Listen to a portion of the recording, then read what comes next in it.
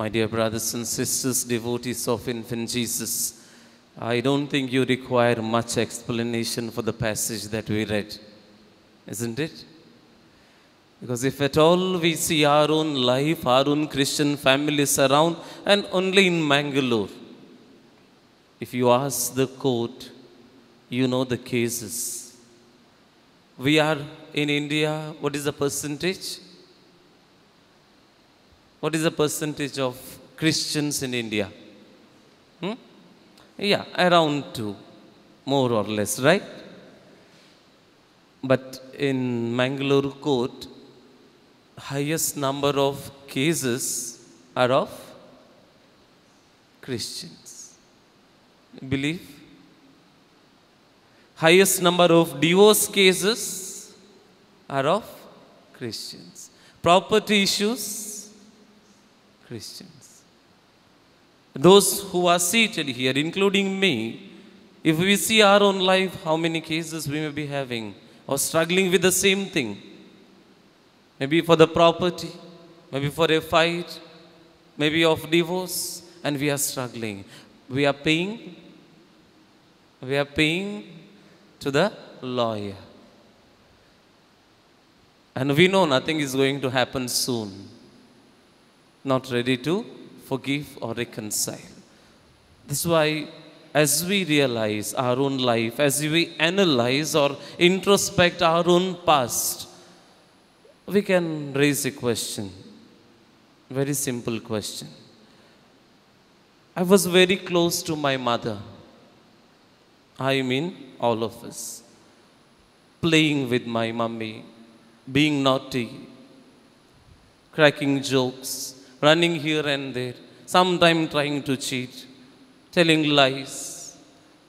That was the childhood. As we grew, we developed a beautiful relationship with Mummy.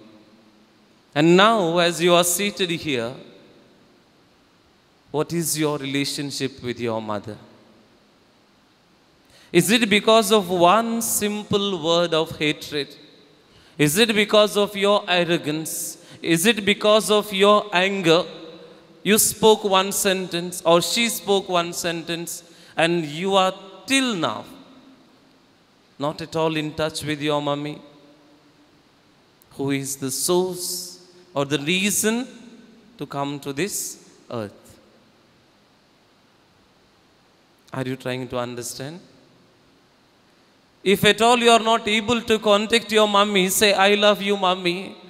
After having experienced so much of love, warmth, if the words that we will say are insulting, brothers and sisters, my humble request, it's better not to say them anymore. And you know, if they are hurting you, they are also hurting others.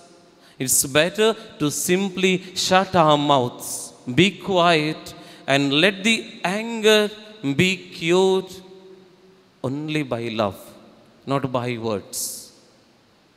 Therefore, let us remember that insulting words, the way we speak, whenever we are angry, the way we react, deeply hurts the receiver and it causes a permanent emotional wound in his or her being. So why do we say such words? Why are we very quick to insult and belittle the other?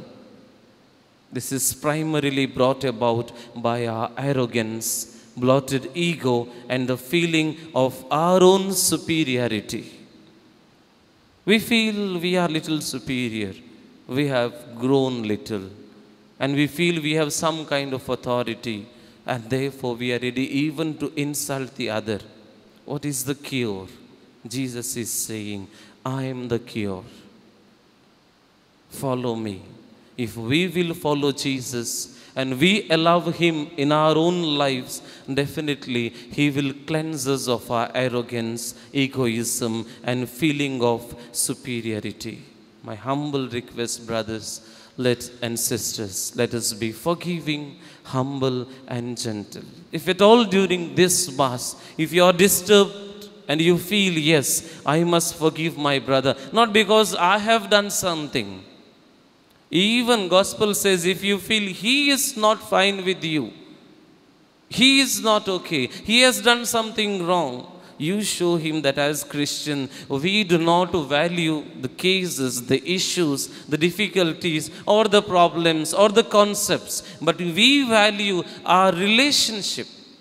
We value a brother who is here, given by God as a gift to me. We value a sister, we value a mother, we value a father, not these small issues.